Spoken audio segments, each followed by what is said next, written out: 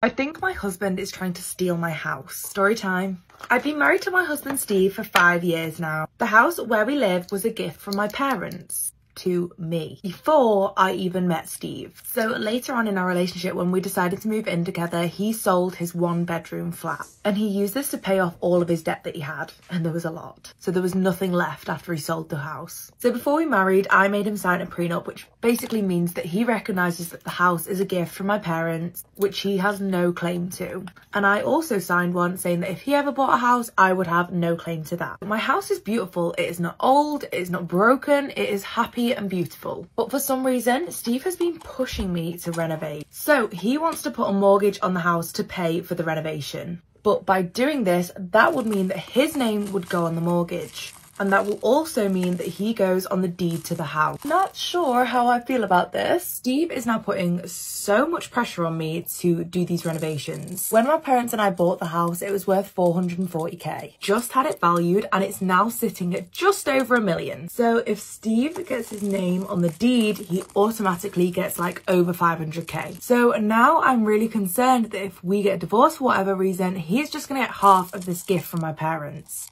And we don't have kids, so it's all going to Steve. So from one side, I've got Steve putting pressure on me to be part owner of the house. And on the other side, I have my family pressuring me not to do this. What do I do? I accidentally hooked up with a coach at my college. So I was a volleyball player in college and I actually transferred to this one school because of like some things that happened in my personal life, and I really didn't know anybody in this place that I moved to. And instead of moving into the dorms or anything like that, I moved into this like residential neighborhood not too far from campus, and I was going to be sharing the house with these girls that were also on the team. I had not been living there very long, and I saw that like the neighbor was throwing a party, and I was kind of interested, and I was like, you know what, I'm just gonna go and check out this 4th of July party. And I'm there hanging out, and I noticed that like party's kind of over, everybody's leaving, and there's a lot of like there's some younger people there, there's some people there with kids, and I'm like, oh, this looks like my type of crowd, like my type of people that I would want to hang out with. And I notice everybody's leaving and there's like a bunch of stuff everywhere, so I decide I'm going to play hostess and help the owner of the house clean up. Now, I need to know that the owner of the house is very, very good looking. I realize he's a little bit older than me, but I'm just like, I'm about to shoot my shot because he's so handsome. We get to talking, I tell him I just moved into the neighborhood. I didn't bring up that I was going to college because like it literally just didn't come up, and we're just talking, and he pulls a whole like, well, let me give you a tour of the house. And I'm like, of course, I would love to see your house, specifically your bedroom. We spend that night talking, hooking up. We hook up, obviously, but not only that, we're just like talking, and it feels like I have known this guy for like way longer than I actually have, and we just have like a lot of things in common. And like I said, it was just one of those like instant connections, and I was like, wow, I like really like this guy. After that, I go home, I give him my number, I'm like, you know, call me sometime, hoping for a repeat. Like 2 weeks goes by, this guy doesn't call me. Obviously being ghosted sucks, but I had a lot of things on my plate. Like I needed to make friends with these girls. I didn't know if they were gonna like me because I was a new girl coming on the team as a senior, and you just never know, like things are gonna mesh well. So I tried to like put it outside of my brain, but I was like always thinking like, being ghosted sucks, okay? So school and the season and everything is about to start, and my new volleyball coach, I meet her, and she's kind of just like giving me a tour of the school and showing me like the facilities and where I can work out, where I can practice, everything like that. And she goes, oh, let me introduce you to one of the football coaches. And she opens the door and I lock eyes, and it's the guy from the party. And my eyes get really big, my mouth drops open. Obviously, I like quickly school my features because I don't want her to notice anything, but we look at each other and we're like, oh shit, oh shit, oh shit, oh shit. And I'm like sitting there racking my brain because I'm like, okay, how did we not talk about his job? How did we not talk about like why I moved to this town in the first place? Like, I feel like we talked so much that night, but we didn't talk about obviously anything like super important like that, which we should have. So obviously I have to play it cool. I put my hand out and I'm like, you know, it's nice to meet you, da da da da. And he's like, plays along. I was like, it's nice to meet you too. Meanwhile, I'm like freaking out on the inside. I have so many mixed emotions after this because I'm like, number one, holy shit, I can't believe this happened. Like, what am I gonna do? But number two, like, obviously he never called me. So I'm still a little like sore over that. But I decide to go over to his house because obviously I know where he lives, so that we can have a conversation like, what are we gonna do moving forward? I go over there, I'm talking to him, and I'm like, let's just pretend this never happened. And he's like, sounds good. And I'm like, also like, why didn't you call me? And he was like, I wanted to, but I knew like it was going to be more than just like a fling with you. And that did feel good to hear, but now I'm upset because I would love for something to continue between us, but obviously it can't happen. So we agreed to put it in the past, and it's really hard because I see this man everywhere. Like, I see him outside mowing his lawn. He sees me when I'm about to go for a run, and it just seems like we cannot stay away from each other. And the whole us staying away from each other was going really good until it wasn't. Story time on how this girl put up to my house. Roll call. Asking for me. And almost have to duke it out with mom. Front row seat. Grab your snacks. Do whatever you got to do. Sit down for this because this is going to be good. Okay? So, y'all, long story short, backstory. I was dealing with this guy for like a little bit over a year. Had a very platonic relationship. And it was actually really cool vibes. Like, I could be around him. Seeing him in public all the time. Like, literally just super platonic. Then this man was taking me home every day after school because I didn't have a car at the time. So then I found out that we lived in the same area code, and at that, less than 2 minutes away from each other. Boo, wrap it up and pack your things because you're not talking to nobody no more. I got you on lock. Also, y'all, this man got long hair and always has his hair done. Keep in mind about that. So, y'all, 5 to 6 months later, I come back to the school because I haven't talked to him in that short amount of time because I haven't been at the school. So, he pretty much run into me. He like, oh, yeah, like, let's chop it up afterwards. Like, let's catch up. I'm like, all right, cool, bet. Not thinking nothing of it. He get done what he doing. I get done what I'm doing. I hop in the car with him. We come to my house. He start chopping it up with my mom. That's how cool we were. He was chopping it up with Mom Dukes. Mom Dukes over here doing overly much. She talking about some, oh, yeah, how have you been? La, la, la, la. You know, they doing what they doing. My mom asked him to do something around the house. He do his little man duties around the house or whatever. Mind y'all, he was coming over to get his hair unbraided, washed, conditioned, and oiled. A bitch was doing motherfucking minimum wage at wife career status. Okay? So anyways, y'all, as I'm about to prepare to undo his hair, he get a text. Bing! Oh, I gotta go help my granny. Y'all, like I said, he lives less than 2 minutes away from me. So I'm like, okay, cool. He used to do that all the time when he used to come over before. Talking about, so I gotta go help my granny. Okay, cool. So he go help his granny. I go kick it in the room with my mama, just chopping it up like, oh yeah, maybe I think I might start talking to him again. Boom, my mom get a phone call. This is important. I'm not listening to the phone call because the doorbell just rang at the same time as the phone call. Okay. I'm thinking I'm about to go open the door for a bugaboo. Huh. No. It's a grown-ass woman. And I thought she was lost. Nope. But she is found. And she found her man. Okay. And it led her to my house. Mind y'all, it's damn near midnight. So I'm trying to figure out what the fuck is she doing on my doorstep. So old girl in front of my house asking for him to say his first and his last name. Okay, like she one of the military people. Like she finna come snatch you. Okay, so she asked me, do I know him? Yes, I do. Indeed. She talking about some, well, I was just wondering because I was wondering what my man was doing over here almost, and it's damn near midnight. When I tell y'all, my stomach fell to my knees and hit the bottom of my feet when she said, my man. Who's your man? Because it's not Mr. Smith, and you're not talking about my dad, so you're lost. So I'm like, how you know him? She like, that's my man. He been my man for the past 6 months. Clock it. Hold on. If I do the math and carry the 1 and add the 2. Bitch, you ain't been here long enough. I've been here for a whole year and some change. When did you come in the picture? Then I had to rewind. I was gone for 6 months.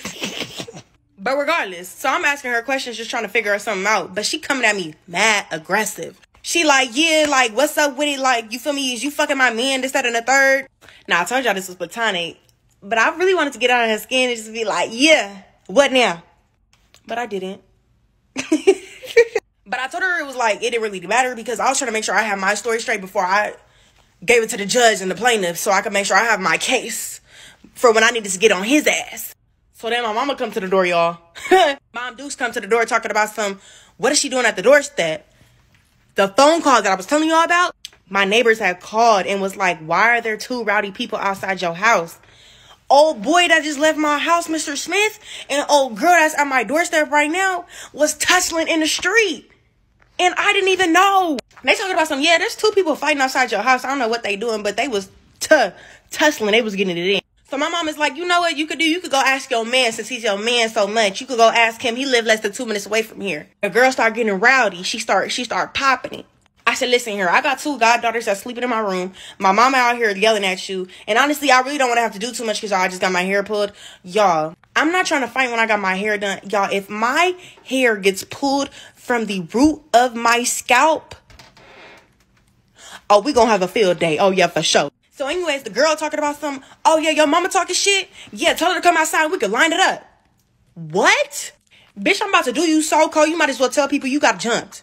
Bitch, fuck is you talking about? So I'm telling her, cool down, like, not too fucking much on my mom, and I'm trying to hold my mom back. Because my mom is, she ready to let the dogs out, and she is the dog bitch, okay? So, boom, they hearing it popping. My neighbors come outside. My neighbor come outside and yell from across the street talking about something. Ain't none of them coming outside. So, y'all, I look across the street, and I'm looking at my neighbor like, oh, yeah, she popping it, yeah. Yeah. Y'all, while I look at the silhouette because she had a light behind her, oh, girl was holding a... Part 3, y'all, and we at the part where my neighbor came out with a little pew-pew. So at this point, my neighbor across the street with it, you feel me? And I want no parts of that, okay? Because I know the way she holding it, she look like she know how to use it. So the girl pretty much like still popping and she's still talking about some, well, I know I'm probably in a white neighborhood and this, that, and the third. What? She can't see me because it's dark and because the way my gate is, you can't see through my door. But give credit where credit's due, okay? Bitch, I know I look rice-skinned. But give me my credit. What they say, even a drop of black.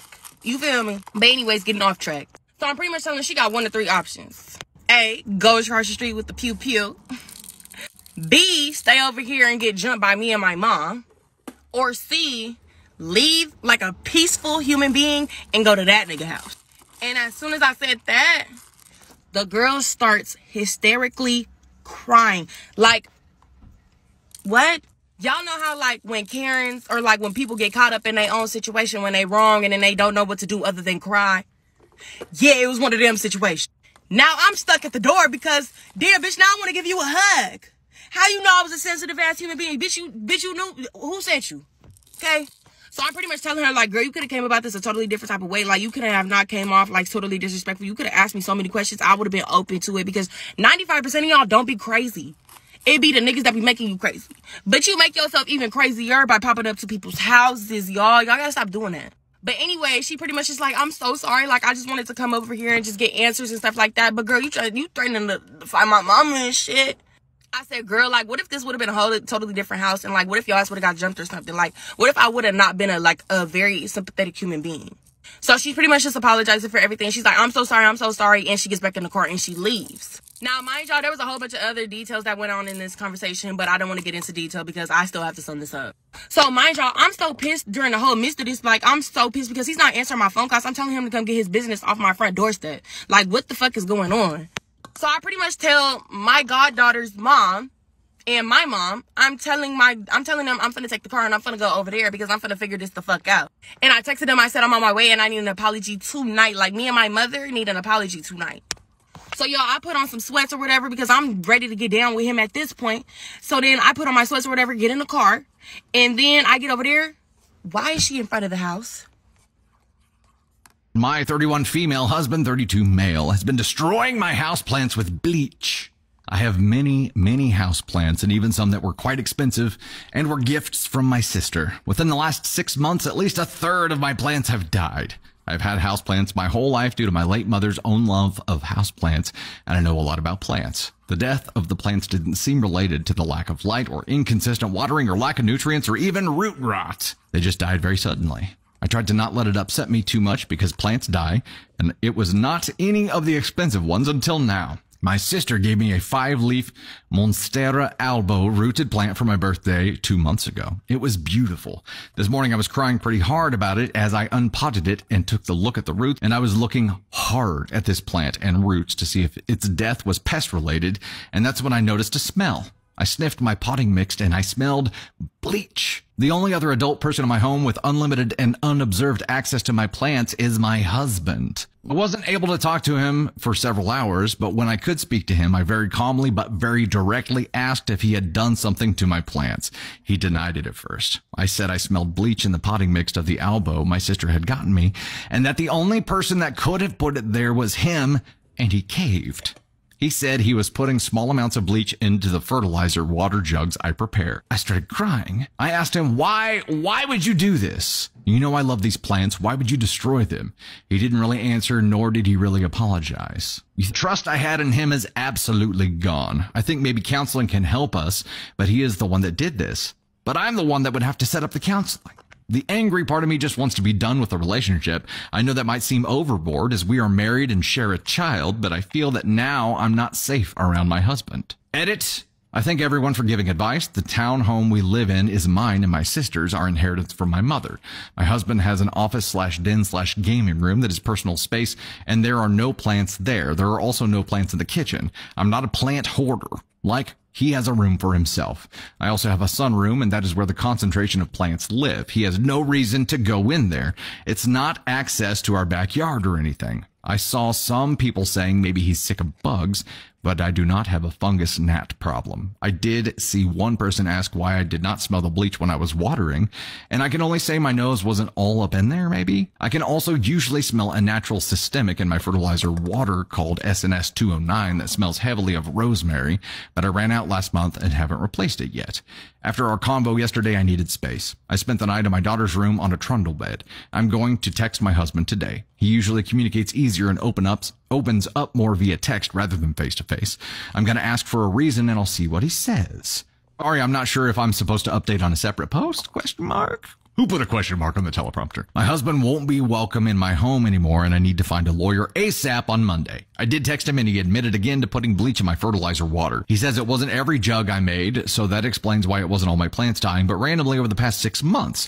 His exact words that I deserved to be knocked down a peg. After the text communication, I went home from work early and I entered his office. I usually respect his space, absolutely.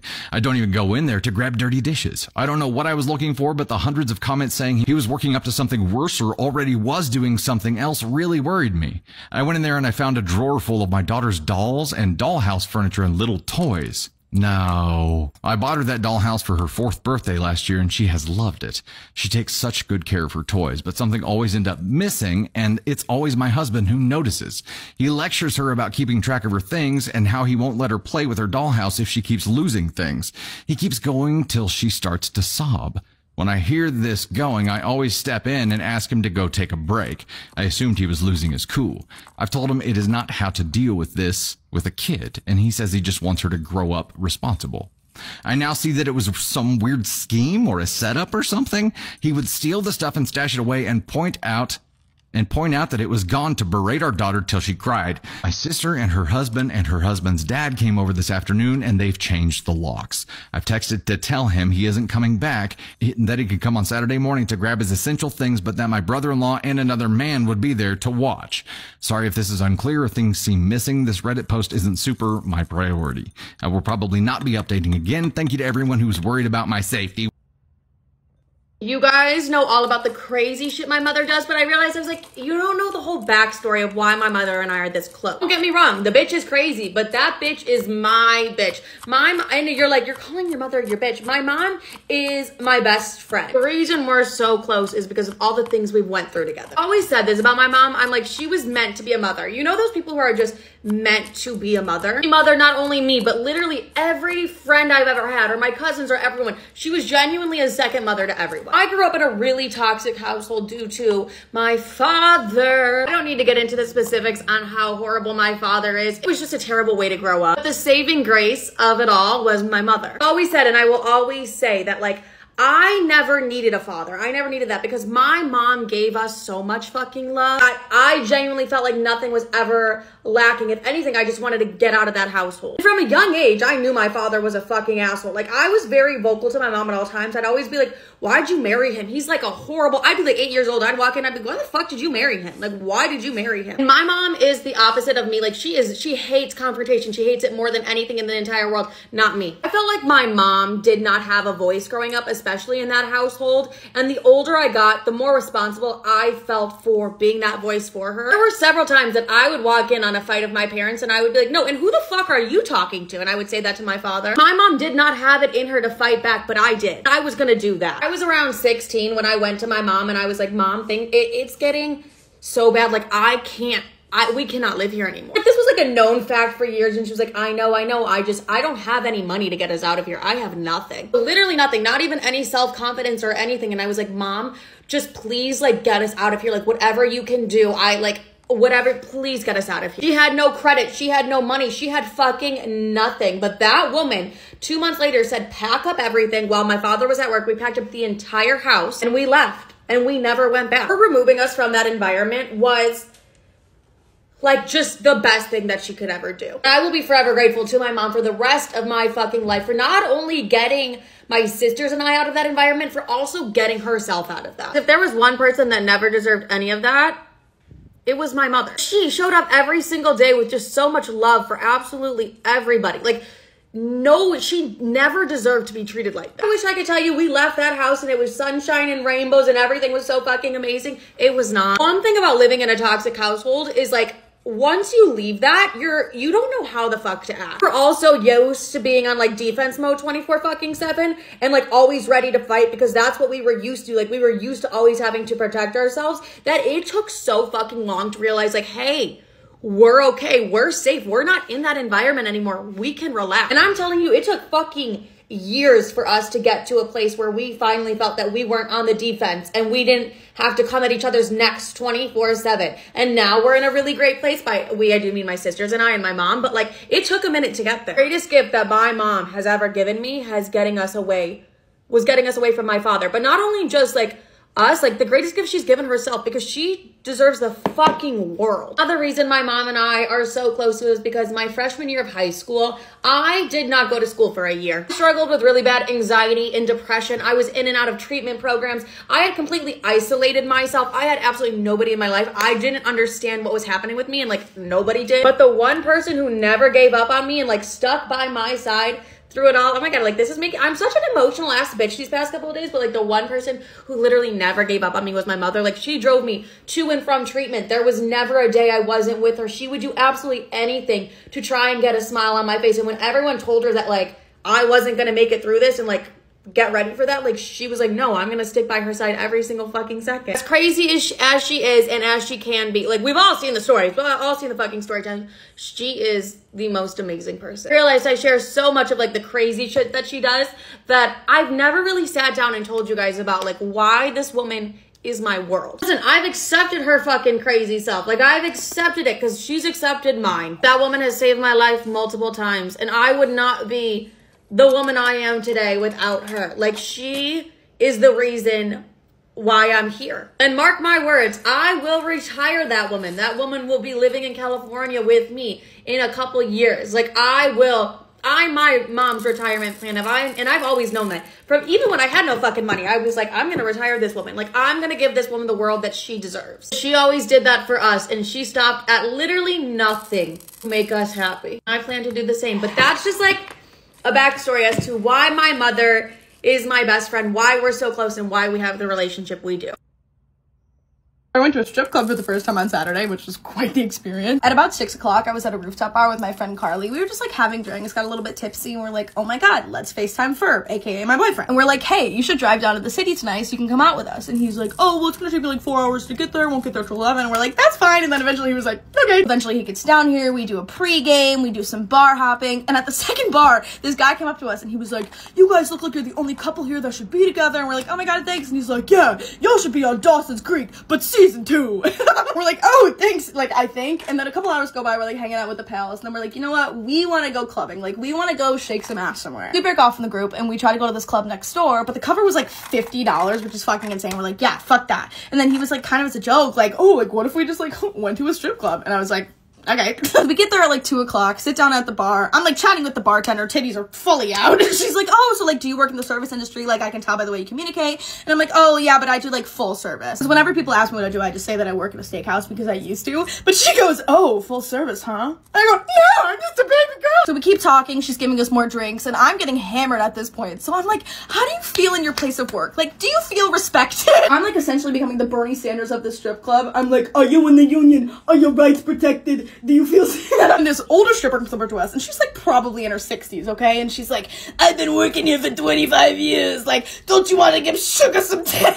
And then poor Ferb, who like really is baby girl, just had no idea what to say. He was kind of like, and then fucking Sugar takes his head, dunks it in her tits, and starts essentially kind of got waterboarded. But started chatting it up with the normies here, and I was sitting next to this guy named Walter, and he kind of looked like the no-neck guy from 90 Day Fiancé. I don't remember his name. He was with his wife Sandra, who was just like 5'11" trucker lady. You should talk like this. And she's like, oh, give the kids some ones, get him around on us, put it on the tab, Walter. These other strippers come up to us and start chatting, and I'm like, fuck, I'm a feminist. I have to ask them like what they do in their free time. So I'm befriending the strippers. I'm giving them all of Walter's money. By the time we got home, the sun was up. So you know what? Great time had by all.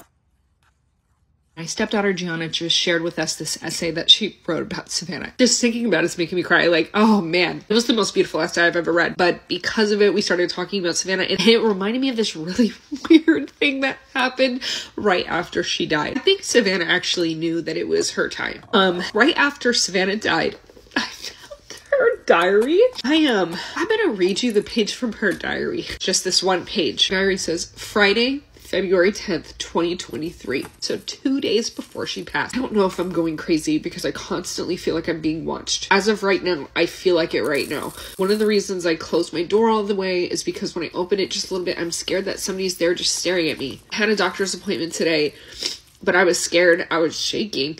I said it was because I was worried that there was going to be bad news, which was a lie. I forgot about that too. Then had her annual physical 2 days before she passed away, and the doctor said everything was fine, everything was good. She said, I was scared someone was watching me.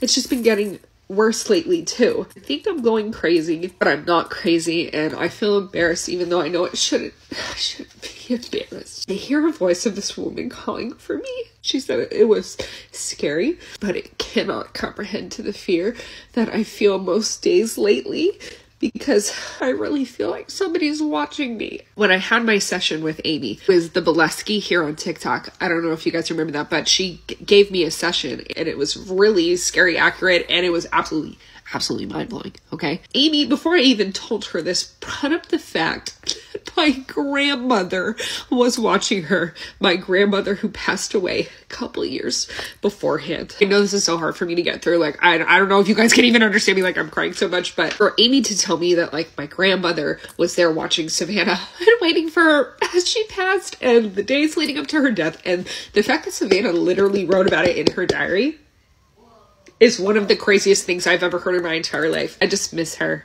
So, God, I miss her so much. I forgot that happened. And so I wanted to make this video before I ever forget again. It was so cool. I don't know if that's probably not the right word. It was mind-blowing, okay? It was mind-blowing information to find out. Just unreal. Yeah.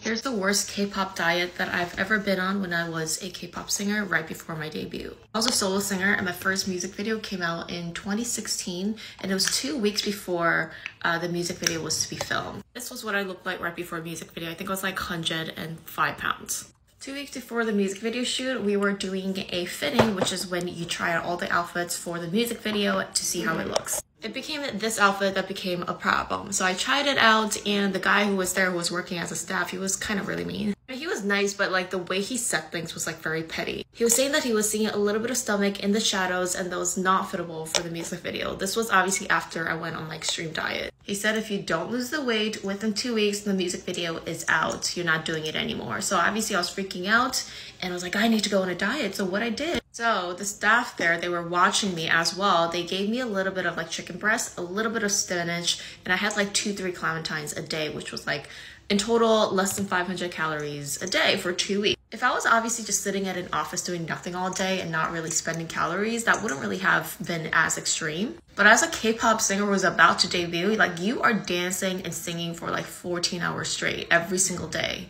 And on top of that, I was doing PT or personal trainer to like get me toned and fit. Like before this extreme diet, there was one time when I went to eat like Korean jokbal or like pig's feet thing. Somehow this manager found out, and he gave me the hardest time about eating something other than diet food. And about how I'll never debut or become a singer if I'm overeating like that. I was so moody and I just wanted to like squeeze and like kill everyone at the same time. Like I just hated everyone and I didn't know why, but clearly after 2 weeks of diet was really affecting me. And I just remember I lost so much weight, like in 2 weeks in this extreme diet that I look like a skeleton, but you can't really tell in the music video. The song was called I'm Fine, but clearly I was not fine.